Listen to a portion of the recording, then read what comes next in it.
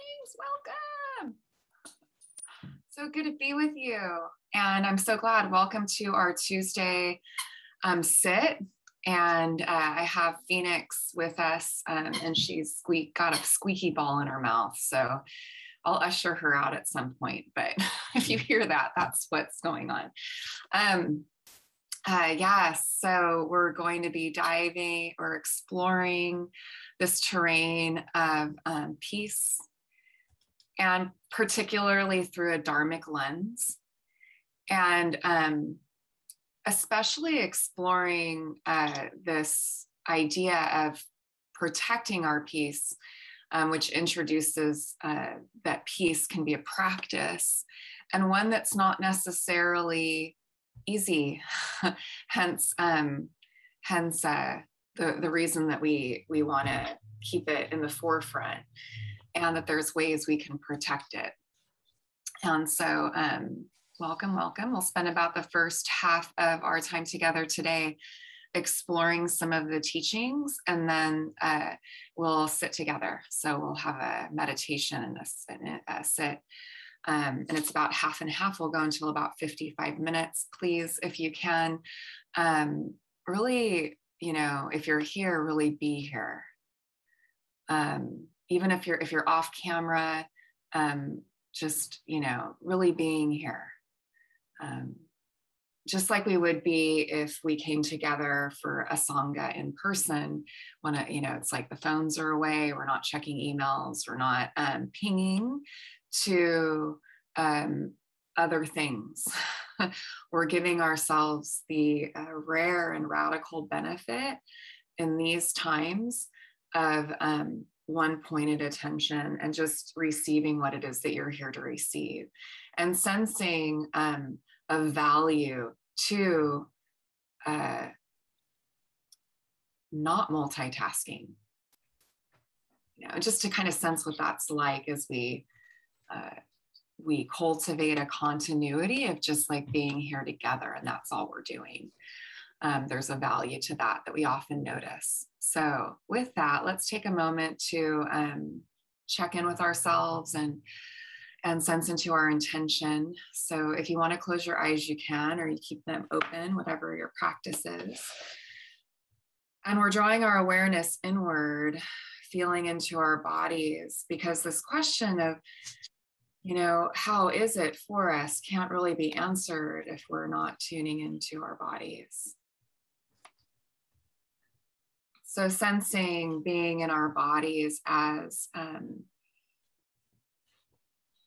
something we touch in on here right now, but then it's you can continue it through the length of our time together, sensing what it's like to hear my words while you're in your body, all the way in your body, like even in your feet and your hands.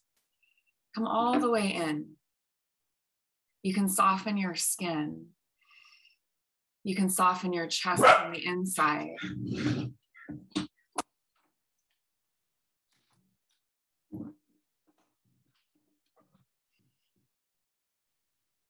And just checking in as you soften your chest from the inside with,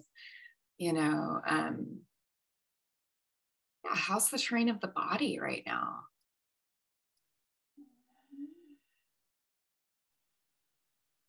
What sensations are prominent?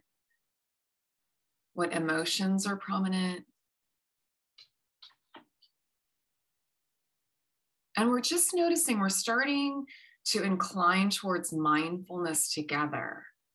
We're less concerned about what we're noticing and sort of turning towards being more interested in awareness itself, noticing if we're feeling at ease or restless or something else, but without kind of making it right or wrong. It's just noticing, this is how it is for me today.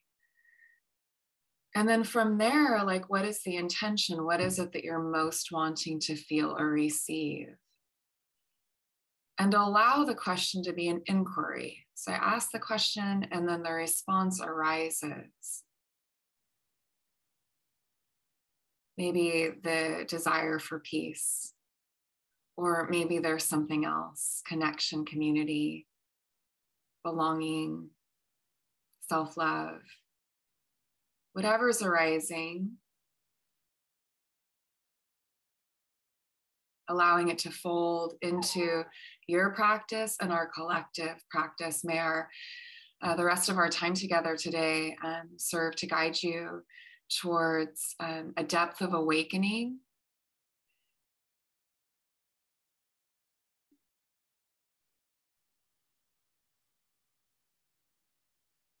That is a deeper knowing of your inherent value, enoughness, worthiness, and birthright of peace.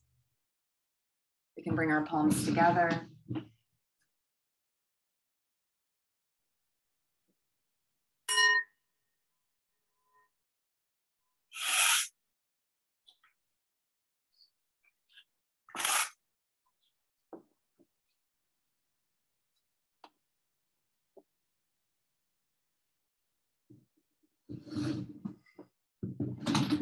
And as we open our eyes, we can just like kind of take the room in.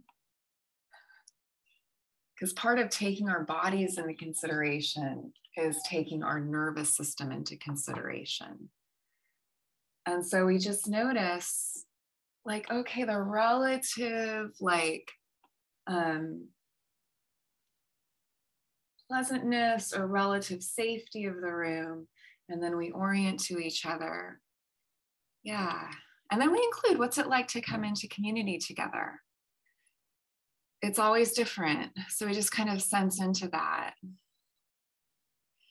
And then if you would put your intention in the chat. Thank you, Candace. My intention is to sit myself in love. Thank you. Yeah, who else? Come in. Who else wants to? We'll put their intention, looking for calm and ease in challenging times. Yeah. Yeah. Thank you. Thanks, Alan. It's a lot. It's good to just say that. I think that's like the first part, you know, is like, it's like just the acknowledgement, right? It's like, yeah, this is a lot.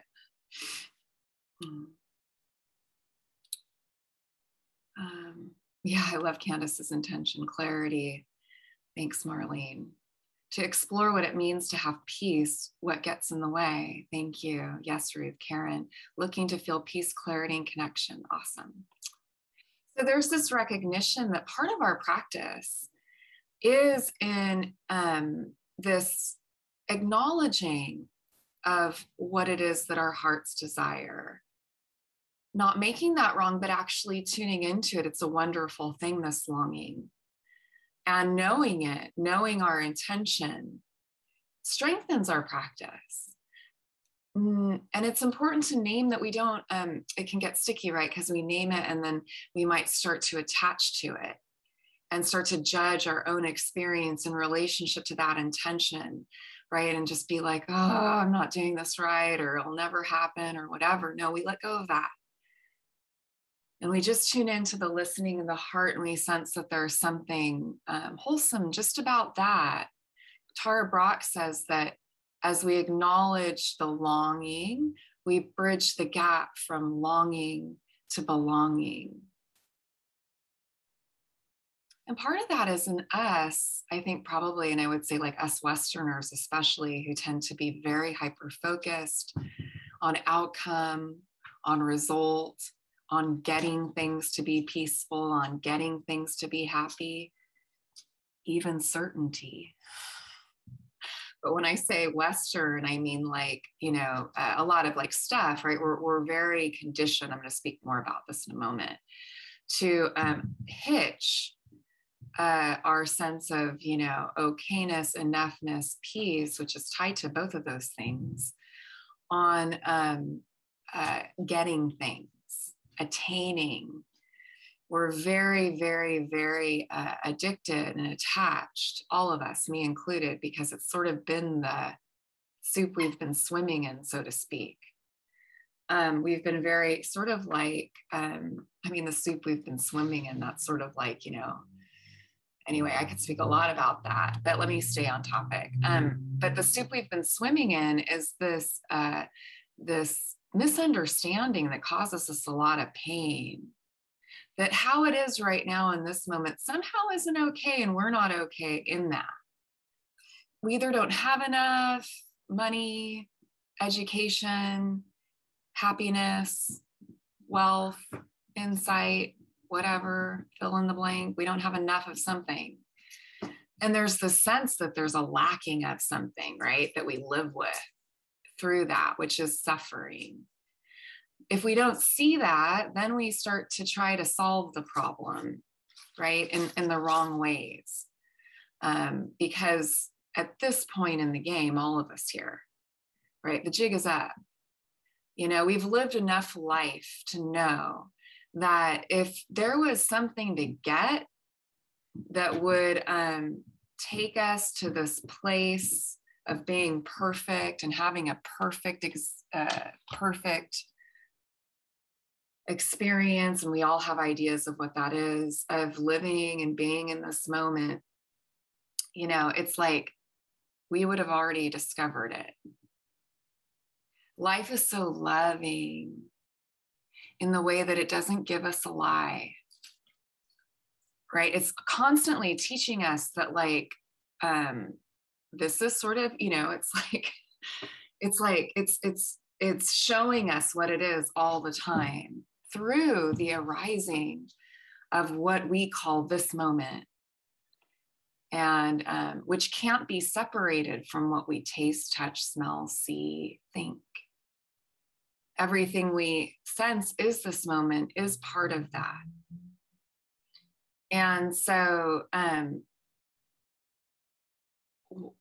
our practice, realizing the jig is up with wisdom, like with wisdom, experience and wisdom comes this, okay, well, that actually doesn't work. And in my experience, this is continual. It's important that we remember this is not a noun. There is nowhere to get. And anytime we try to make it solid, make it something, you know, we're off to the races, so to speak. We're caught in that delusion of you know, I can make life something that pleases me all the time, or something that's pleasing all the time, even by worrying about it. You know, so we take the backward step, and everything that I'm going to say, you know, about peace and the cultivation of it and its opposite, anxiety, because I can't talk about peace, right, without talking about anxiety,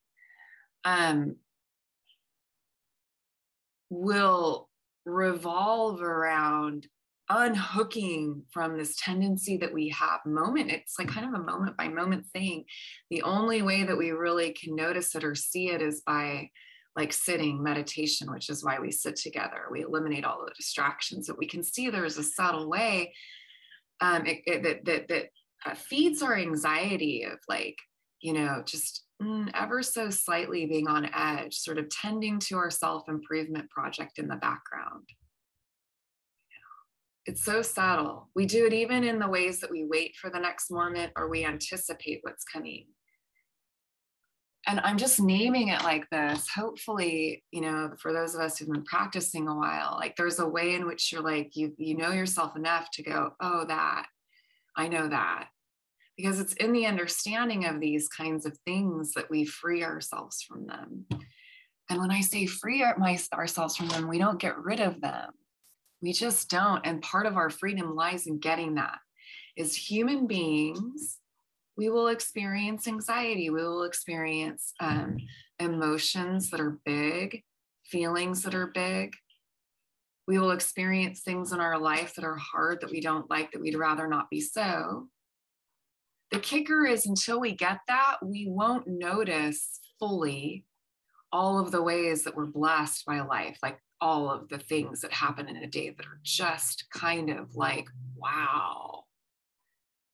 right, could just make your heart kind of just, you know what I mean? These moments of like, oh, this is why I'm alive.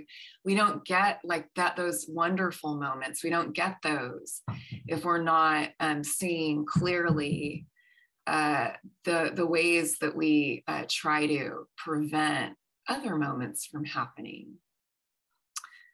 All right, I want to look at my notes here.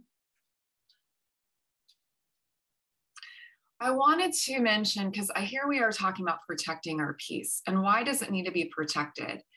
Notice when I say protected, we're inferring that it's something you already have, something that you already are. I don't so much like the word protecting in the sense that it's like kind of when we think about it, we might think about it the way we harden or shield. But I do like it in the sense that it reminds us that it's sort of a conscious thing. That it's in some way there's an intention behind it. You know, that peace is something that if I'm not intentional about it, then and I'm not kind of remembering it through my practice, if I'm not prioritizing my and I don't mean this in like some kind of like lame way, like it's such a, you know, protecting our peace, like, wow, you know, I don't know what I'm trying to say here in terms of, but it's like prioritizing our well-being, but I don't mean that in sort of the flippant way it's talked about in the wellness industry these days. It's a deep practice, protecting our well-being or allowing our well-being to be a priority. And when I say our well-being, I mean we take into consideration our interdependence. As long as other beings are suffering, I'm really clear I can't be fully liberated, right? Like, and this is where patience comes into practice in this lifetime, right? Will all beings be liberated? I don't know, you know? So it's like we just practice one step in front of the other. So this is by Judy Leaf, and she wrote a great piece in Lion's Roar, or it might have been Tricycle. No, it was Tricycle, about anxiety in practice. And so there's a lot that I took from that reading in what I'm saying today. But she said, this may sound strange, but when anxiety builds, I talk with it. I say to my anxiety, remember, like protecting our pieces of practice, what will happen will happen.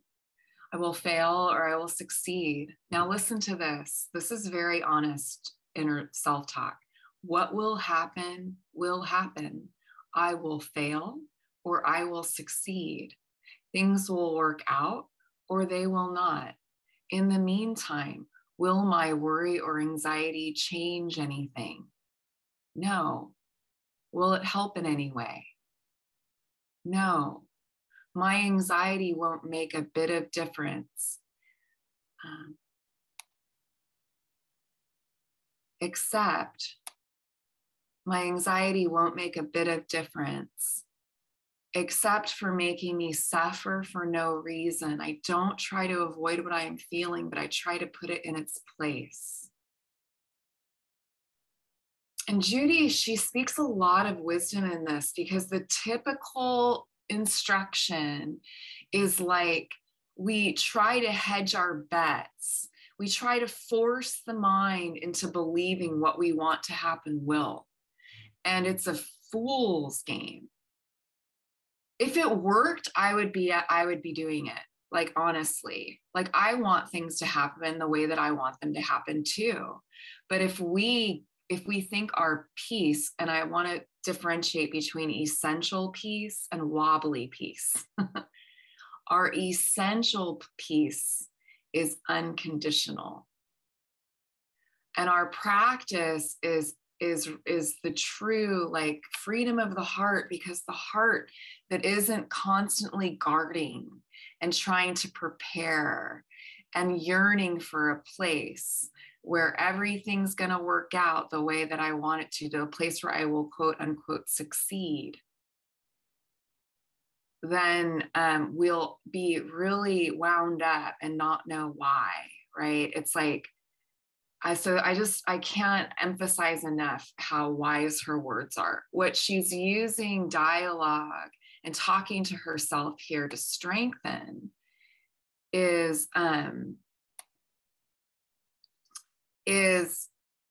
she's really addressing the feeling itself. And and we'll talk more about anxiety and dissecting it. But this is not about you or me, like cheerleading ourselves on to be like, it's all gonna work out the way you want it. It really will be okay. Because that actually does, on a very like subtle level, create more anxiety, because there's a part of the mind that knows that's bullshit. There's a part of us that knows that, you know, things happen and there's a lot of causes and conditions besides me that are creating it. So despite my wishes, despite what I really deeply want, if it's external, now deeply wanting inner peace, that's good. That's a wholesome aspiration, but we have to get that it doesn't come from hitching it on things being the way I want them to. And this is a tough pill to swallow. It's a tough pill to swallow because our conditioning is such. This is wobbly peace. If you get this car, then it'll be good. I mean, our consumer culture is very much based on the take this pill and you won't feel so crappy all the time, right? Oh, all the things you've tried up to now haven't worked, but this is, I mean, it happens in spirituality all the time. Your thing that you've been doing, you know, you're still not feeling like 100% blissed out 100% of the time. So, but this will do it. And we go for it, right? And in the moments of going for it, and it's like so blameless. Of course, the intention is wholesome and innocent. We just want to feel good, and we can a lot more often than we probably do. But we have to bark up the right tree, so to speak. We have to drink from the true well, which always comes back to this body, and seeing clearly the root problem. The fundamental anxiety of being human and not being able to know for sure how it's all going to go. The fundamental anxiety, Ezra Beta called it the angst, existential angst or angst. I mean, they were talking about it, right? The existentialists, right? And I think like it's like this angst and how we work with it. Or I don't know how you maybe say it some other way, but everything hinges on this. And we can see that there's this anxiety that comes from not being able to know how it's all going. But that's not the suffering. The suffering comes when we make that wrong, right? The suffering comes when we make that wrong. When we think I just shouldn't feel this way. Now, you know, so there is this, I mean, without a little tension in our lives, we need anxiety. We need a certain amount of tension, right? It's the stuff of life in some ways. You know, I mean, there's certain anxieties that are inherent and important for our survival, but we all know that humans, we are so good at like binding ourselves up, being almost weirded out in the moments that it's absent. That's why, like, you know, it was like, that's why, you know, drinking, like when I used to drink alcohol, it was like, that was part of it was like, oh, I could be at ease, but I didn't have to deal with that nagging sense that I should be doing something else or something like that. Like any moment that I wasn't proving my okayness, even through constant and habitual thinking, I was like, it just felt weird. I hadn't, you know, and that's where practice really saved me, because it taught me, like, I was like, oh, like I could be still and learn to just be with my experience. And that actually was like what I was hungry for. And then I ceased for, and again, it's a verb, right? Because I go through, it's like we come and go with this. And then I ceased being interested in things like, you know, like I was interested, but I got that I didn't need certain things to be happy. And that included other people's approval, like a real loosening of that. And I was like, wow, like, what is going on here?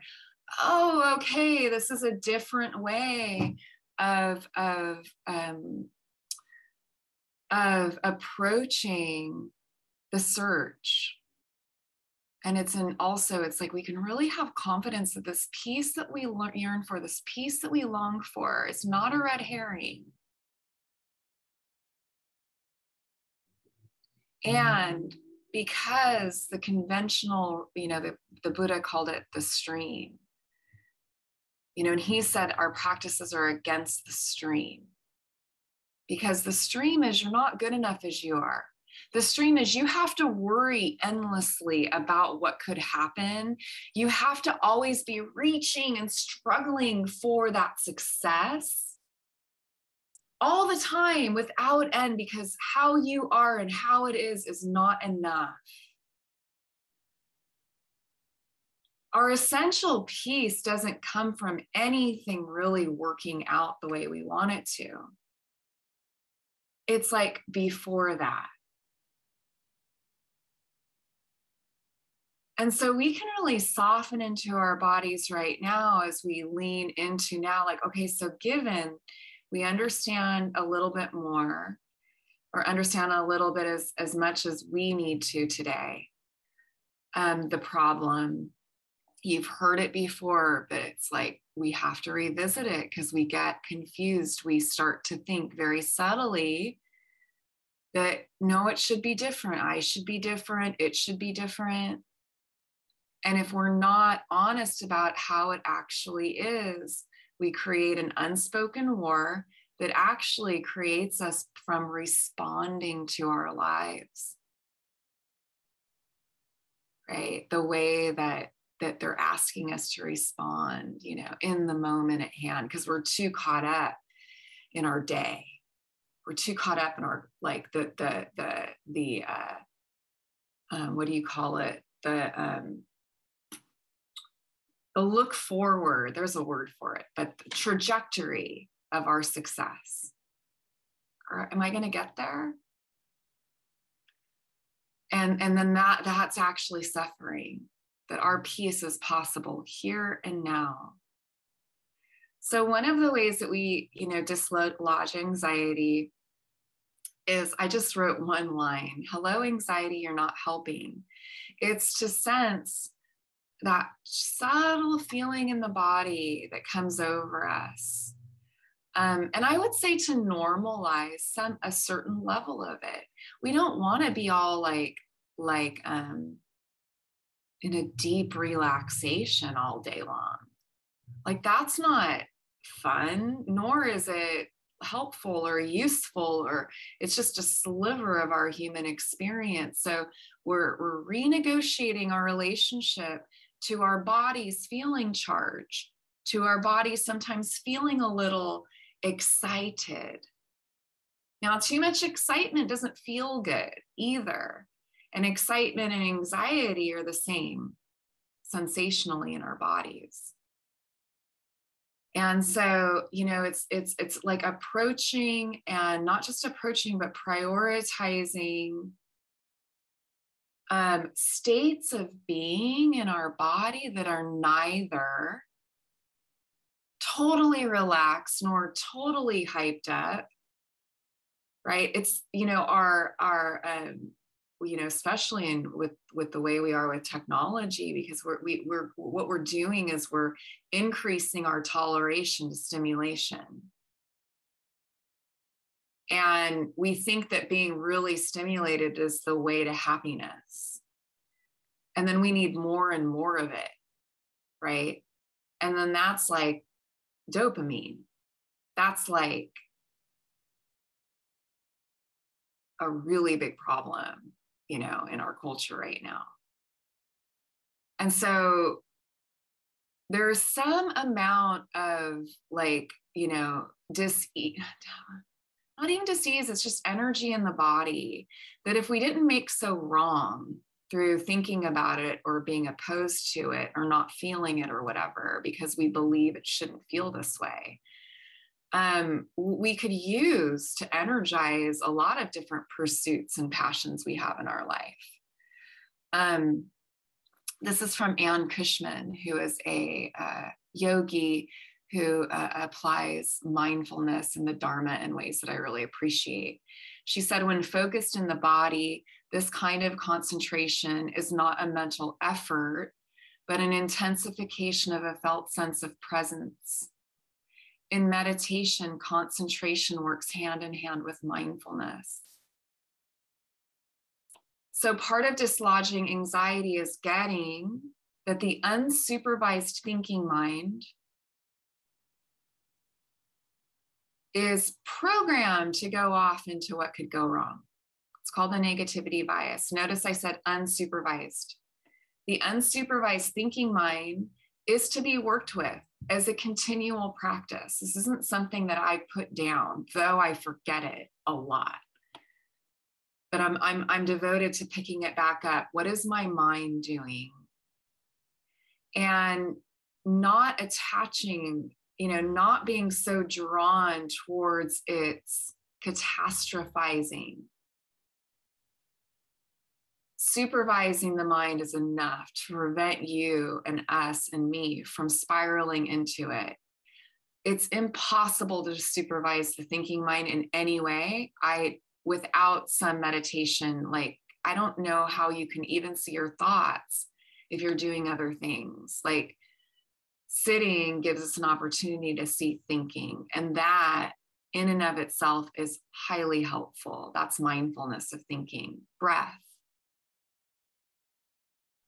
What do you pay attention to if you're not paying attention to all of the narratives, all of the dramas, all of how it could go wrong or right? We give our attention to things like our breath and into our bodies. There's a part of us that knows that slowing down is good. But what about slowing down as a practice? Slowing down your steps as you walk through your house or your workplace or the street. Not slowing down your steps because you're thinking about other things, but mindfully, like being in your body, just slowing down your steps, slowing everything way down and feeling things that when you're on your deathbed, if you're so lucky or not, I don't know if that's good or bad, to have, this awareness before death, you'll have regret. You'll like, God, I wish I wasn't just there for every single bit of it. This is dislodging anxiety, being in the body and recognizing the preciousness of it, because it's not going to be like this for very long. It's going like that. Has anyone noticed? Like, as soon as it's gone. Life is unconditionally loving in that way. It doesn't hold anything against you subtly. Grossly, it does. Like, that's like, that's physics, right? Like, if you do something, it will have a reaction. But the way we regret and stay in the regret, and the way we stay tied and bound to our guilt, it's a mental process that is deeply tied to anxiety that can be dislodged through practice. It's simple, but it's not easy. It takes intention, and that's why we gather together in Sangha. The last thing I want to mention, and then we're going to sit together, is we get to get cozy with uncertainty rather than preparing for later. We throw ourselves into this moment. We're consciously not preparing for later. That's a practice in and of itself. Not preparing for later. We get clear about how we do that, and we don't do it. And we practice in our meditation. So let's do that together now. At this juncture, make yourself comfortable. Find your meditation posture. If you're on a chair, feet on the floor, legs uncrossed. Your donations really make a difference. Everyone is welcome to these sits. And regardless of your capacity to make a monetary offering, those of you, if you can, I greatly appreciate it. And you can do that via Zelle, Venmo, or PayPal.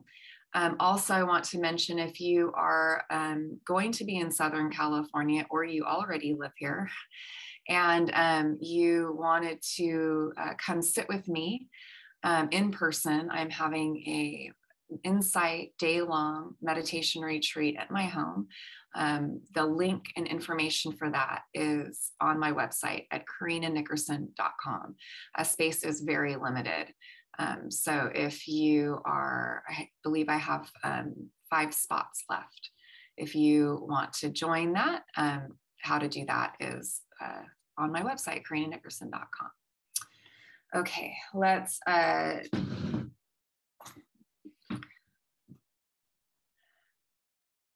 some minutes. We're just going to spend some minutes sort of letting awareness settle and sink.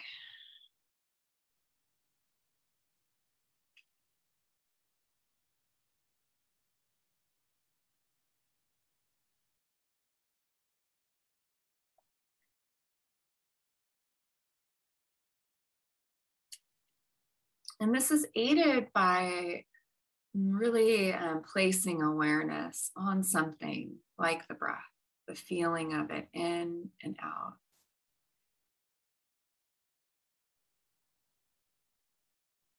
Just letting everything get really simple. Just in and out.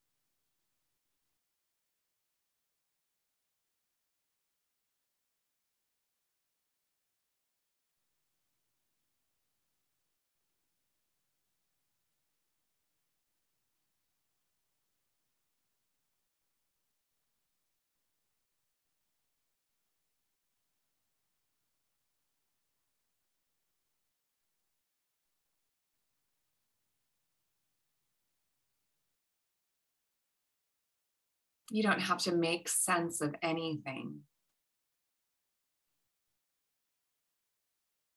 Just be with, just inhale, exhale. There's sort of not knowing, as we lean into that. And that's right.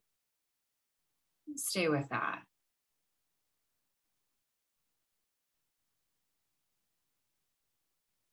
This ease of not knowing. Just of being with the breath, not figuring it all out.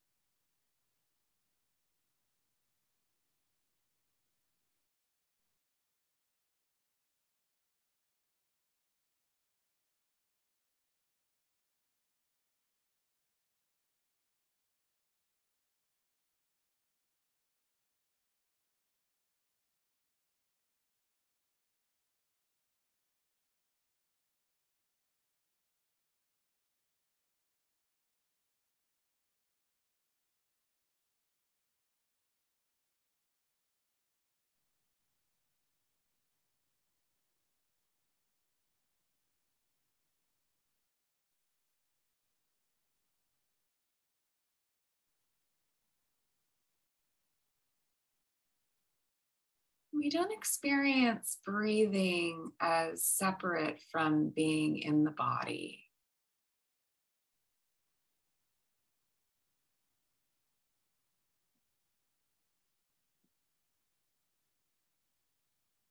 Including now more of the felt sense of your body breathing.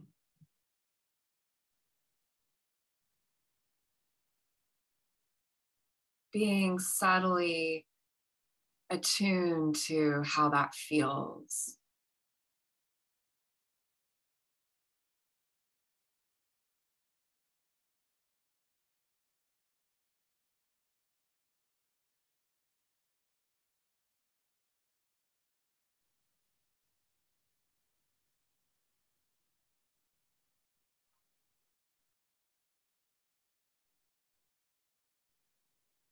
The body starts to kind of tighten up. We notice that and relax. Relax sort of back into this body of ease. The body breathing.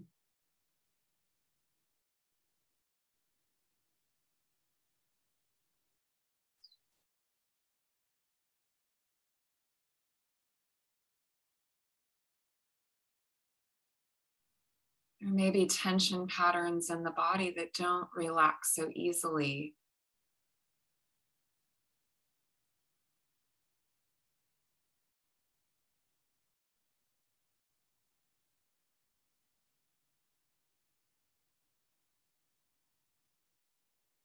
We sense them. We're with them. We include them in the sense of the body breathing.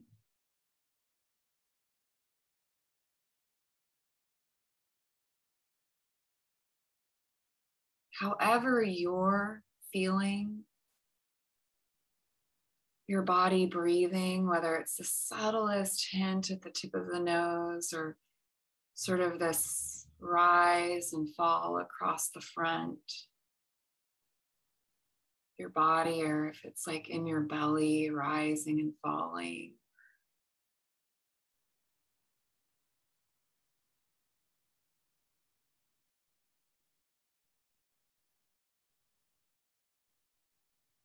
For me, it's like this sense of being in my body and then sensing the way it's expanded,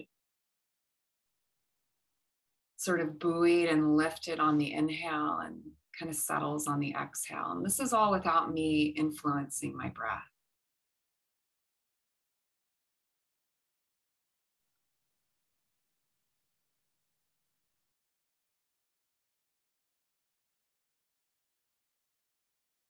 However it is for you, you can rest with that.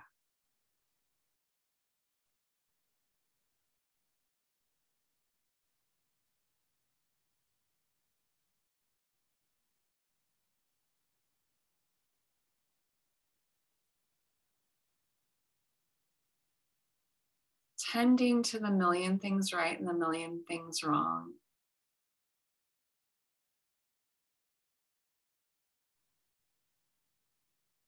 Through getting lost in an image or an impression. This isn't helpful right now. Just relax.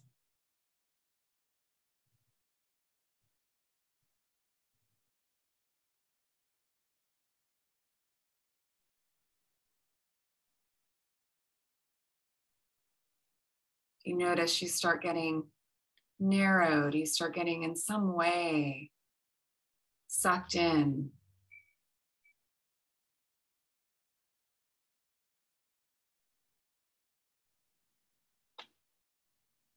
To some remembering, plan, image. We can use that feeling in the body to just relax back into sort of this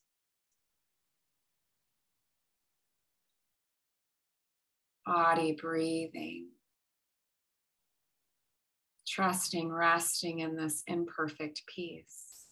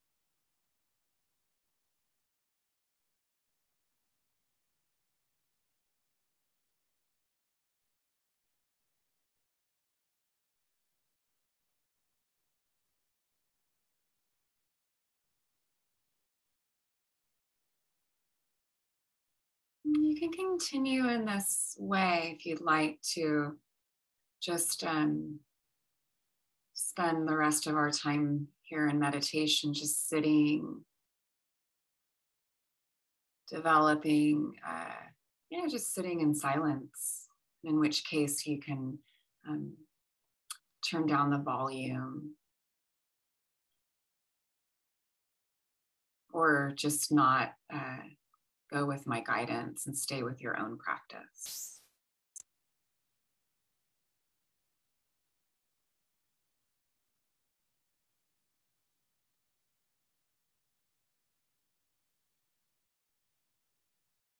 Caring about our experience, caring is something that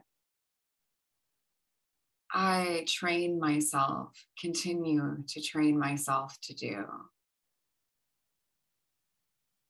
And we know the Buddha had teachings specifically for the training of what he called the four immeasurables: compassion, joy, equanimity,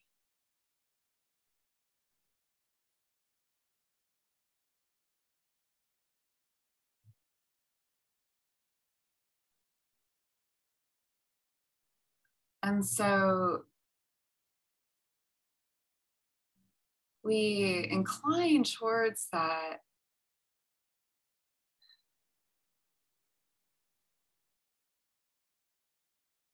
that sense of peace as practice by leaning into, in some ways, these immeasurables as a practice of embodiment, first by just placing our hand on our chest.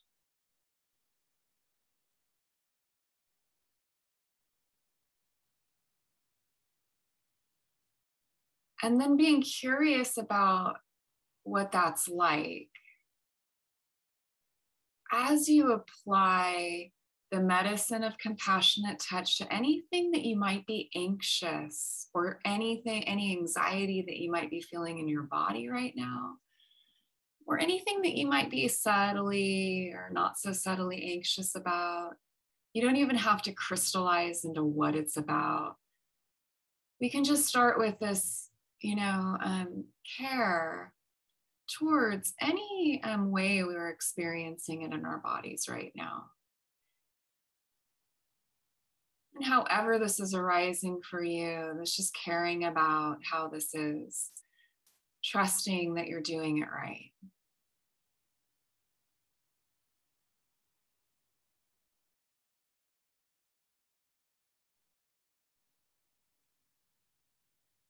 And then sometimes I tune into the flavor or the medicine, the flavor of medicine, I guess. I have little kids.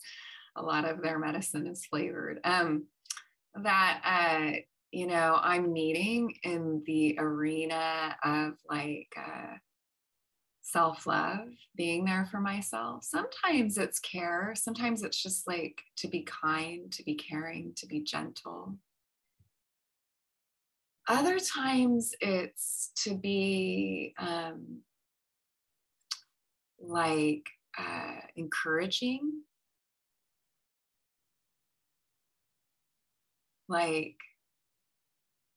oh yeah, you can do this.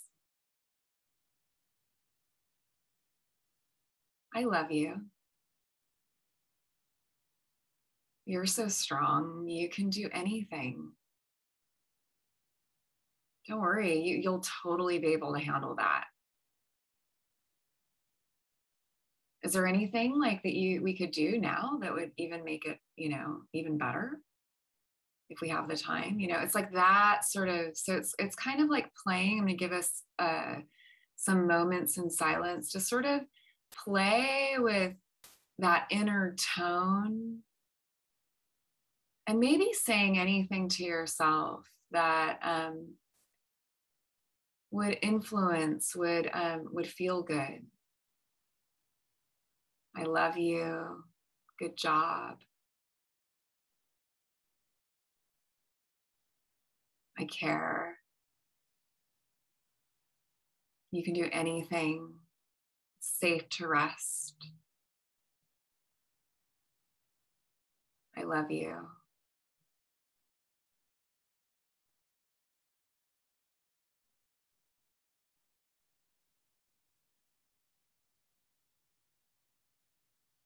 This is workable.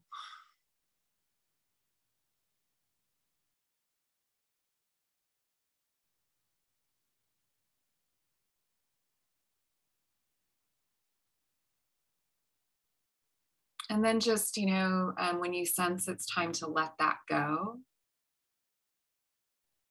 coming back to just resting here and now.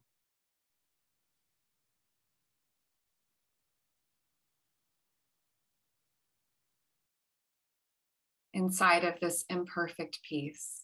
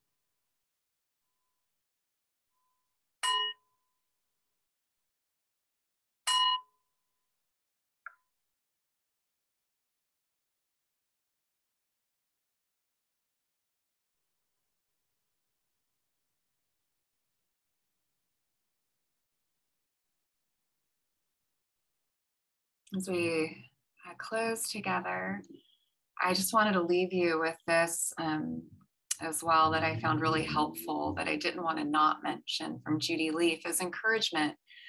Like for us as we practice today, imagine the possibility of today being different than it otherwise would have been because of our intention. Sensing that our coming together today in this way is strengthening that intention. Believe that. And this is from Judy. The fact is that anxiety is an ineffective way of dealing with life's uncertainties and harshness. We should be anxious up to a point. If we didn't worry about the possibility of very real disasters, that would be stupid. But once something has got our attention, our anxiety gets in the way. It doesn't help us find ways to prevent such disasters, and it doesn't help us figure out how to deal with matters we cannot fix.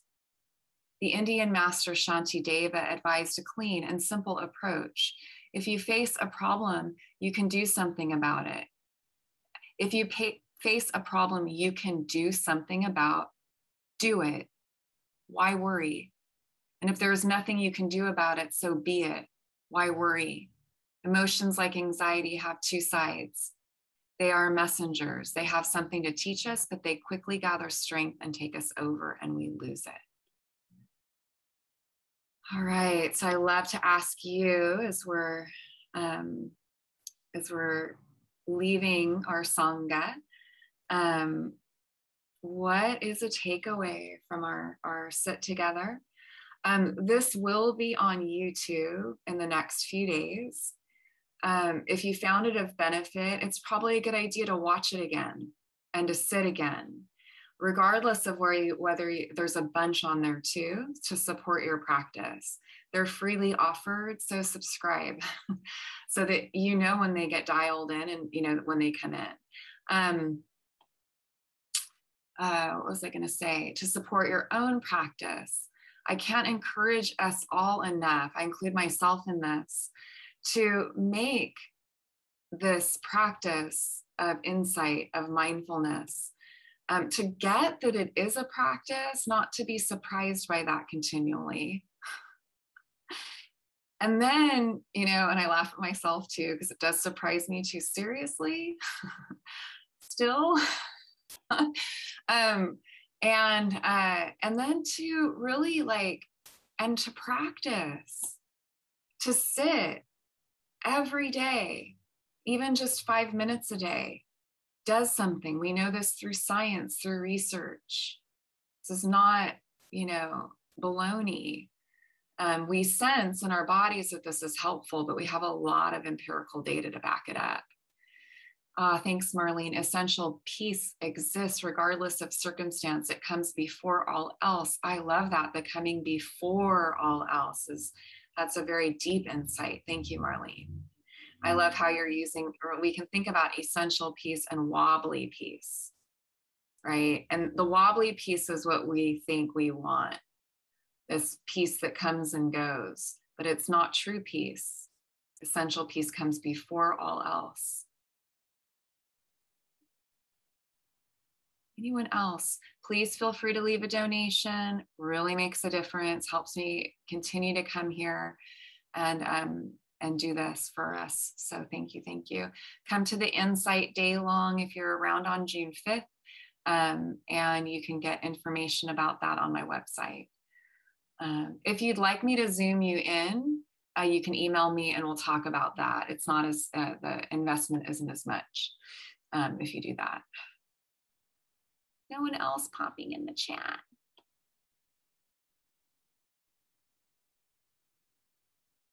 You're welcome, Michelle. You're welcome. All right. We'll offer the blessings of Metta. Come back on Tuesday. We meet every Tuesday. May you be happy. May you be healthy. May you be well. May you feel safe and free from inner and outer harm.